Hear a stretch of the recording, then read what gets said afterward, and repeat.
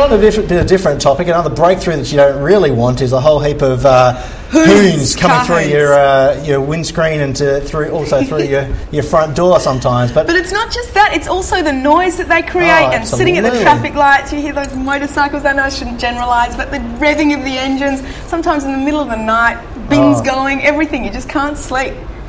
But what absolutely terrifies me is actually the fact that, an unsuspecting person like myself might be just driving through somewhere and be involved in some of the activities, like totally not doing anything wrong myself, caught out. And we've heard several examples of that in the last few weeks where people have been caught in accidents. Yeah, absolutely. And they were just basically innocent passers-by. So to talk to us more a little bit about that, we're joined now by the CEO of the Motor Trade Association, Peter Fitzpatrick. Welcome, Peter. Good morning, Matt. Good morning, Edwina. How are you? Look Good, very thanks. well. Oh, yes, thank you very much. Yeah. So now terrible old morning out there. It is. You've got your coat on. Yeah. Now, lots of accidents occur because of this. Some of the ones that you've seen are serious situations. Just tell us more about those. Some young girls that have been involved in accidents. Well, we've seen in recent weeks, we've seen the death of a teenage girl, which has been widely reported in the media, and that's a tragic event under any circumstances, particularly it's preventable. And over east there's been an elderly couple who were killed, who were innocently caught up in a drag racing event over there, if you want to call it that, or a drag racing incident. And I just think it's time that we put the foot down on this one pretty hard. We saw the Premier come out over the weekend with a lot of money being thrown at graffiti and a tough stance on graffiti, and I haven't got any argument with that. I think that's a good idea, but I think it's time they threw some money at this one and threw some effort at this one, because it seems to me that there's too many young people out there putting everybody's lives at risk, and you just can't allow that to continue. It's like letting people go armed in public with a weapon virtually, and I think it's time some money and some resources were put into this particular area. So Peter, in your experience, what could be some of the major driving factors behind people engaging in this sort of behaviour that endangers other people's lives?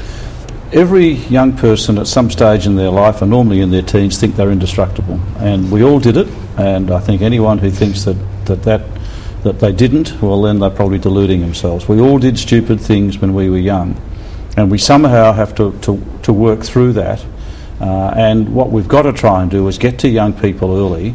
Look, give them an opportunity. If they want to do drag racing, well then let's put them out on a drag racing arena or a strip somewhere where they can do it under control with proper officials looking after them, rather than on the streets, which is no place to be when you've got other people trying to use the roads at the same time. So there may be avenues for people letting off steam, young people letting off steam this way. Now, if you can't do that, well then you've got to really start stepping in and intervening here. And there's really, I had a bit of a think about this, there's sort of 4 stages in it. There's education, there's training, there's enforcement, and then there's the sort of rehabilitation. And you can't just sort of say, well look, let's just take their cars off them, or let's just do this. There's 4 real steps you've got to take here to try and fix this problem. Education at school, we've got to teach kids to respect motor vehicles and respect the road law. And if that means showing them films of gory films of kids dying, or if it means them visiting a morgue, as they do in some other countries of the world, to see what the impact of stupid actions are, well then so be it. Well, actually, one of the articles that you sent me prior to this interview, one of the coppers in the New South Wales who has the impounded cars, he shows the kids through to show not the cars that they're impounded from hoon action, but that were involved in fatal accidents. So that's a kind of education that you're talking about? Yeah, it's a bit of shock action there, but also just to educate kids and parents to a certain extent of the dangers of this. You've almost got to have a respect for a car like you do for a plane. People don't mess around with planes. You make sure that a plane is fit to drive and the people driving it are properly tested. So the training, the education's the first bit, training's the next. You've got to train people to drive. We don't do that now. We do a steering test, really. As long as you can do a 3-point turn and you can park and you don't hit anything on the test, you're probably going to get through. That doesn't mean to say you can drive at night, doesn't mean to say you can drive in the rain, doesn't mean to say you can drive at gravel or under emergency conditions. So it's like flying with a pilot that can't do emergencies, and none of us would want to do that. The next stage is enforcement. What do you do with people who don't get the message from education and training? Do you confiscate their cars and keep them until they learn to behave? Maybe that's the way we've got to go. And then finally, rehabilitation. What do you do with those kids that just simply don't learn? You've got to put them in a stage where you keep training them, you keep working with them, and perhaps they've got to go and do some community work in an emergency ward and a few other things to a point where we believe they're safe to let back on the road. Now, if you take that sort of simple four-stage approach, it's not simple in the sense of implementation, but simple in terms of concept, then I think we'd go a long way towards fixing this problem. Now, Peter, you're really focusing on, you say, the young drivers out there. There must be a specific age group, mainly from when you first get your licence, let's say, up to when you become slightly more mature to about the age of 25. Is this right? 17 to 25 is accepted by insurance companies and most road safety experts as being the real danger zone.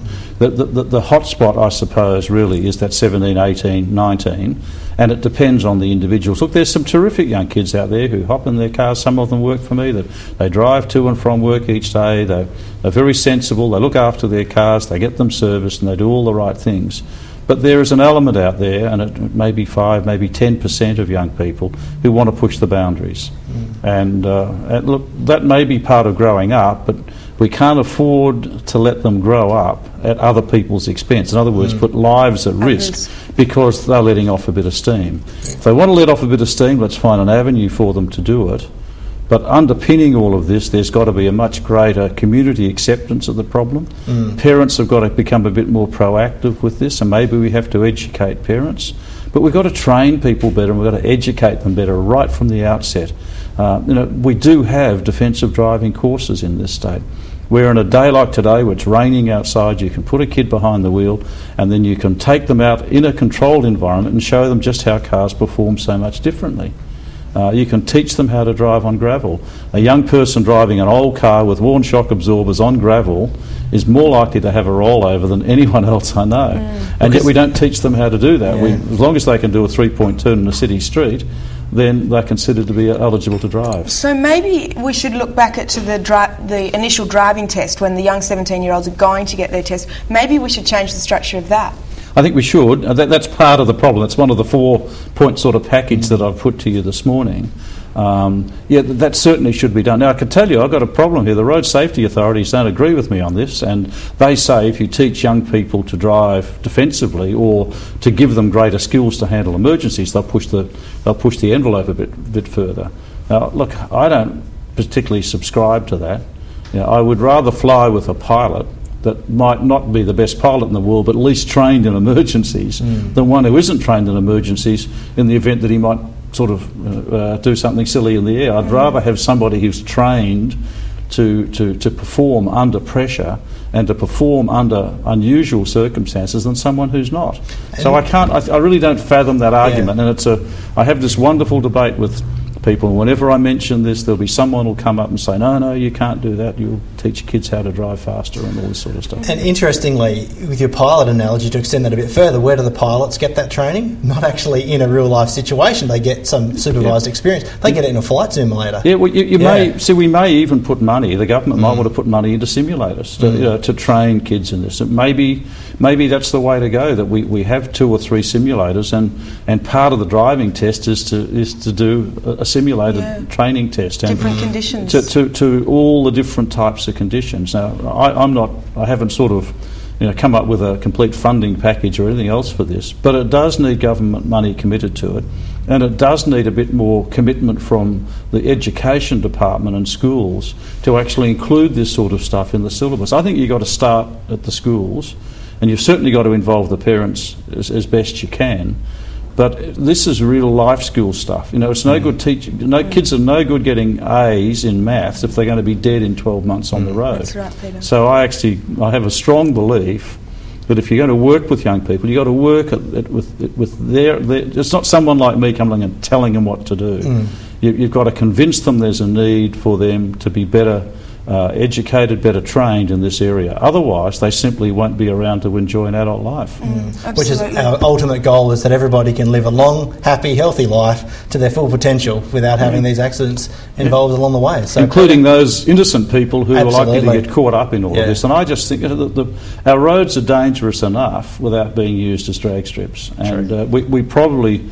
The other thing we probably need in the enforcement side, which I haven't spent a lot of time on, is we probably need a few police resources, and maybe we need a special police squad dealing with kids. So we might need a police youth traffic squad, or whatever you want to call it, that becomes expert in this area. Well, we've run out of time, Peter, but thank you for coming to talk to us a lot more about this very, very important area, and one that's very front of mind for a lot of people at the moment given the accident. So thanks for joining us again this morning. My pleasure. Thank you very much, Peter.